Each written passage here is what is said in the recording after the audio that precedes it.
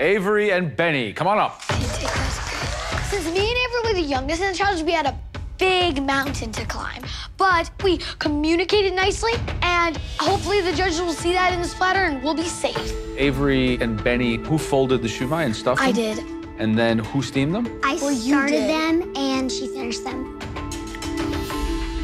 The filling dominates. They're like plump to the point where the filling is almost bursting out. That's the sensation you want. Now, bao buns, who was responsible for that? I cooked the duck, and she assembled the buns. Yeah, I assembled the buns. They're seasoned perfectly, soft, full-flavored. Thank you. Now, these spring rolls. You guys totally nailed it. Perfectly filled, truly amazing. Thank you. The pot stickers look really, really nice. And the beef satay.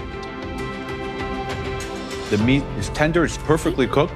You know, you guys are 8 and 9 to have the mental capacity to recreate the complexity of this presentation. Thank you. It's kind of mind-blowing.